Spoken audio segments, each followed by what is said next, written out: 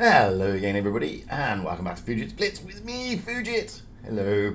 So we looked at the worst performing tier 9 light tank, the Batchat, and we've looked at the worst performing tier 9 medium tank, the PTA. So now it's time to have a deep dive into the worst performing tier 9 heavy tank, the British Conqueror. Now, I have always liked the Conqueror. It's never been the easiest tank to play, but I never thought it was the worst. But Blitzstars says differently.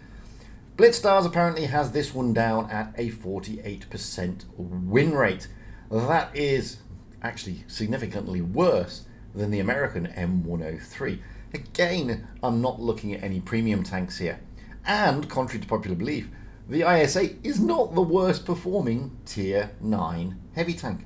Now you can see here that this Conqueror struggles with survival. Why? Well, we'll get to that. Not many battles have been played in it, admittedly, slightly more than the Motion, but only 458 battles. It has a damage per battle of approximately 1,357 and a kill rate of 0.613. But it's that survival rate that really brings it down. So let's jump in to its parameters. Let's have a look at its statistics and let's see if we can try and work out why the player base is just not gelling with this particular tank. We've jumped back into the garage and we're now looking at parameters of this tier 9 heavy tank, the Conqueror. You can see hit points not too shabby, 2,296. Armor wise, well, the turret at the front is very nice, 178mm, and the hull 135. That's not so great. The sides of the turret, however, 106 and the rear 73. They're not too good. Hull 53 and 40, again not too good. View range, well, 279. I've got it with optics, so that's why that's increased a little bit, but it's not too bad considering this is a heavy tank. As for its camo and concealment, not great. I mean, stationary 32%, moving 27%, firing 6%. It is, after all, a big, massive, lumbering heavy tank. If you've got all the top equipment loaded, then the DPM is 2,492, with a reload time of just over 9.5 seconds, 9.63 to be exact. So it's got pretty good DPM, it's got a pretty decent reload time. Penetration, standard ammunition is AP, knocking out 272. APCR is its premium, 342, and HE, 187. I mean, that is fantastic, to be fair. 187 penetration on its HE is very, very nice indeed. Moving down to the damage, standard ammunition, you're going to be knocking out 400, I-end alpha, APCR 340, HE 515. And with that HE, with having that penetration, it is pretty nice to play in that respect. Aim time, 2.8 seconds, just shy of 3. Again, it is a big lumbering heavy, and you need to remember that. Dispersion, 0.303. That ain't too bad. Gun depression, well, it hasn't got great gun depression, only 7 degrees and 15 degrees upwards. Speed, it's a slow heavy, but it's not that slow. 34 top speed going forwards, 12 going backwards, with an average speed of 30. Pretty good power to weight ratio, and its terrain crossing ability for a heavy isn't too bad. So with that in mind, with the fact that, you know, with all the top stuff loaded, why are so many people struggling in this tank? Well, there are umpteen reasons, but before we get into that, let's have a look at what I'm loading on this tank equipment wise. I'm running it with calibrated shells, which is why I'm getting that extra penetration. The reason I run it with calibrated shells is because the reload time is good enough. I don't need to put in that gun rammer. I'm then using the defense system because I always use the defense system. Then running the improved optics because I don't need a camo net. I am, after all, a heavy. And then using the enhanced gun laying device because the dispersion is good enough. It's got good enough velocity, so I don't need that supercharge. I'm then running it with the additional hit points. I could run it with the additional enhanced armor, giving me that extra 4%. And it's a toss-up between those two. I'm just running it with the hit points because that's what I do. I've then got the engine accelerator rather than the improved control, running it with the vertical stab just to bring that aim time down because I don't need the refined gun. Toolbox as standard, and the eye-end consumables as standard. Looking at the consumables, well, this tank comes with a few bits and bobs. At the moment, I've got the reactive armor, the multi-restoration pack, and the adrenaline. But I do switch between the reactive armor, I've just been playing around with it recently, and the additional speed boost over this speed boost. Now, some players like to play it with the improved engine power boost, and it is very nice. It gets the tank to move lovely, but I'm just trying it at the moment with the reactive armor. It's give or take. It's what you are comfortable with. I mean, for a long time I've played it with that super duper speed boost, but I'm just giving it a bit of a bash. Provisions, well, I'm running the enhanced sandbag armor, gives me an extra 6% to the tank, bringing up that HP. I'm then got the pudding and tea because I want my crew to be very, very good at what they do. And then I'm also running the protective kit because you do get a quite big chance of engine fires and stuff like that in this tank. So that's why I'm running it that way. Ammunition loadout, well, majority of my ammunition is AP. I've got 14, 11 APCR and 10 HE. Why 10 HE? Normally I carry 5 and a big lumbering heavy because this thing is a beast with the HE when it wants to be. So that's what we're looking at. Let's now have a look at some of the problems with this tank armor wise, because there are some issues. This is what the tank looks like facing off against a E75, another heavy that it will face in tier 9. And as you can see, it's pretty wide open frontally. And this is one of the problems that people struggle in this tank. It hasn't got the best of gun depression, it's got 7 degrees, but you can use that 7 and it does help you. So this is telling you that this tank is a ridgeline monster. Unfortunately, you do need to wiggle that turret, because if you don't wiggle that turret, those cheeks are wide open and they're easy pennable shots. So that is the main game style of this tank. If you try to face off against it, you know, and you don't get up close and personal, then you're going to have a problem, because these plates are incredibly open. And this is the problem with this tank. A lot of new players jump into it thinking it's a big super heavy, and therefore it's going to have amazing armor, when actually it just doesn't. And then they come unstuck and then they wonder, why is that person penning me? How is that happening? Blah, blah, blah. So be mindful of that. We're now going to jump into a couple of games. Let's have a look at the game style of this actual tank. Here we are in our not so little heavy tank, the Conqueror, on the Dutch map, Holland Jack. And I like going to the middle area here for a couple of reasons. One, whilst it only has 7 degrees of gun depression, you can get it onto a nice ridgeline, and you can get those cross shots over to where that A cap is, and you can already see that we have spotted up, or well, we haven't, but the team have spotted up some of their light tanks, mainly that T92, and there's the T54. I'm always expecting their heavy tanks, however, to come up the other side, and without, you know, hurting us, they have come up the other side. So we're going to try and put some shots into this poor old object, but he goes behind a rock. Maybe we can get the T54. I've got HE loaded, and it's a low roll. Now the HE on this tank is very, very nice. In fact, it is lovely. But we are going to have some fun with it. I mean, that's an AP straight into the bottom plate of the E100. We are pretty much on a limb here, me and my long-suffering teammate Effalump. I'm going to try and track the E100. I don't only critically track him. We've done 1200 damage. We're going to try and smack this 60 TP as well, in the hope that we get one into him. But now Effalump is being rushed by the E100 and the FV. We are, well, in trouble here. I'm worried about the FV, so I want to put a shot into him, hoping that the E100 will put a shot into me, but I get a shot from the E100 and the FV takes out my teammate. We've done just over 2,000 damage and the team has kind of collapsed, and we're going to go down here, unfortunately. But you get to see what the tank can do in very quick time. We dished out 2,424 damage. That isn't too bad. We actually go on to win that game, mainly because we held our line and we whittled their big heavies down. I'm actually quite happy with that. I mean, we get a victory, we get some damage assist, we didn't destroy anything, we damaged 4, we get a 3rd class. We did some pretty decent damage considering that we were sort of pushed. But that's about, you know, we did okay. We lost a bit of credits because we got wrecked.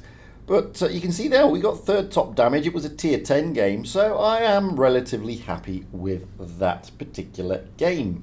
In this game we're up tiered and we're rolling out on Yukon, and again I'm with my long suffering toon mate in his Conqueror, Lump. And what we're looking to do here is sort of dominate the middle of the map. Thankfully, those lovely YouTubers out there have been telling everybody to go to the middle of the map, so that's what I'm expecting, to be honest with you, in this particular game. And as always, teams don't disappoint. Our team are already there. Our PTA is very, very forward. He's very aggressive and advanced. Their Batchat BC is coming in, and he's a difficult tank. Let's see if we can put something into the IS. Yes, we can. We get a nice tracking shot there, but the Batchat does manage to hit us. That's the Burresque, by the way. And this Leo is, well, he's in the cap, and you can see they're just lining up to be smacked realistically. We're not going to do massive damage in this game, but what I want to try and show you is how you can hold a line in a Conqueror. Now, admittedly, it's a tier 8, tier 9 battle. Not as hardcore as what we just had with tier 10. But the penetration of this tank is particularly nice. And with the nice penetration, with the nice reload, you can be a bully. You've got to be mindful that it's got very, very thin armor frontally. But look at this for a shot. I mean, it's a beautiful gun. It really is. Okay, it only knocks out 230 onto the WT there. But the shot itself is nice. And this is one of the glorious things about the Conqueror and most of the British tanks. They are incredibly accurate. Now, a lot of people don't think that, but they are. And again, just to prove it, oh, no, maybe not that time. That was a complete and utter dim shot. But here's the HE again, and watch this. I mean, it's a beautiful HE, this tank. 529 into the front of that AMX 50 120. So we've only done 1500 damage, but we've been doing our job. We've been holding a position, holding a line, and farming where we can. We're going to snapshot the the WT, sorry. We snap him out. I'm not going to steal poor old Lump's kill this time. I'm going to let him take it. And that's a done deal as far as I'm concerned. Admittedly, we only did 1,620. We only took one kill. We bounced 400. But it's enough to get us a third class. We do our job, and that is the main thing. And as I keep telling you, it's not always about the big damages. It's not always about the ace masteries. It's about winning games. And winning games come in a majority of different formats. You know, you can do massive damage and win a game. You can carry the game. Or you can just do your job and still have a good time. Effluent there getting the top damage. I came third. So you can see we weren't actually that shabby. Not really. And I'm happy with that. Moving now to Port Bay, a map that this tank really does like, because it does like those ridges. It likes being relatively hull down, even though it's only got 7 degrees of gun depression. And we're going to push to the normal position by the C cap. They take us off guard. I've seen a lot of new strats on this one where people are now going to where the A cap is, or into the actual port area or the town. And whilst that strat can work sometimes, it does put that enemy or that team in a disadvantage to an extent. And the disadvantage is, if you've got this high ground over here, you can absolutely dominate, especially if you've got tanks spotting for you, because you've got relatively good positions that you can throw shells across the map from. Now, this poor old IS-5 here, I did say sorry to him after the game, because I'm just going to ammo rack him, just like that. Now, I've never ammo racked an IS-5 before, so I was pretty chuffed about that, and I get 1,300 damage. Boom, straight off the bat, which is nice. Now I'm going to put one into this Type 68. Being farmed a little bit by the T-54 there, but he gets a bounce on the turret because I'm trying to angle up. But we've also got a tank over there in the IS-8. I'm going to pop around a game, and you can see how dominant you can be from this part of the map if you go into the city. I mean, they've already lost 2 tanks. The Type 68 is going to go down. I know where the IS-8 is. I know where the 54 is. They are in a bad way. We've already done 1,200 damage, 2,000 damage. The IS-8 is going to push onto me, and I'm just going to try and hug him a little bit. He's going to be able to pen me a little bit.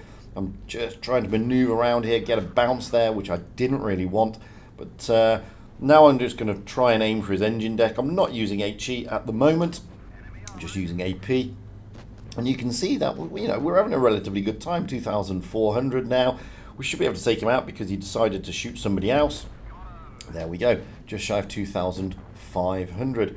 The object 252U, and there's an IS-6 is still left. The object's gone, the IS-6. This is a terrible shot by me, completely fluffing it. No, I bounce him, so there you go. Just got the WT left. I'm not going to load, well, I do load the HE, but he's behind some buildings there, and he's behind those pile of bricks. I'm not going to be able to smack him. That's all we're going to do in this game. But you can see how the Conqueror really does thrive in certain positions. I think it's a great tank. Admittedly, some people don't like it, some people don't get on with it. It is down as the worst performing tier 9 heavy, which, to be honest with you, does surprise me, because it isn't that bad. Like most of the British tanks, it is technically difficult to play. That I completely get and I completely understand. Eiffel up there does 3,223 in his little Conqueror. And you see between us we get 4 kills and we do pretty nicely. And again, I'm happy with that game. So that's been the Conqueror, and I've been Fugit. Again, as I say, it's a technically difficult tank. All the British tanks realistically are quite difficult to play. They require a little bit of skill. And that's not saying I've got the skills, it's just saying that to play these tanks well and to get the best out of them, then you do need to have your wits about you. They're not the easiest tanks to play. They're some of the hardest. But if you know how to play them and you get on with them, they're actually beautiful tanks. They've got great DPM, great reload, a fantastic gun. They're not too shabby on their maneuverability. They just have armor issues. And all the British tanks, to an extent, have armor issues. And one of the problems I see with the player base is that they just stick these tanks in the wrong place. Because they have this perception, oh, it's a heavy tank, and being a heavy tank, I can just stick it on, you know, wherever I want to because I've got the armor, when that is actually not the case. So remember, guys, this one is a ridgeline fighter, even though it's only got 7 degrees of gun depression. And in order to be an effective ridgeline fighter, you need to know your maps and your positions. And I say it like a broken record, I admit, time and time again. Play the tank initially to its weaknesses. Then, and only then, can you play it to its strengths. Because if you start playing this tank to its strengths, which is that a fantastic gun, you are going to get wrecked. Remember, your HP needs to be protected at all costs. It is an invaluable resource because once it's gone, you cannot get it back. Unlike all the other resources you have on your tank, for example, all your modules, your crew damage, and etc., etc., those can be restored with various first aid kits and restoration packs and track repair kits. Your HP cannot. So protect your HP more than anything else. Anyway, as I said, that's been the Conqueror, the tier 9 British heavy tank. That is the worst performing heavy tank currently in the game, apparently, according to Blitzstars. By all means, comment and everything below, because I'd love to hear your thoughts on this. And until the next time, guys, just remember it's only a game, yeah? So stay safe out there, have fun on the battlefield, and happy tanking. Because at the end of the day, that really is what it's all about. Having fun and being happy.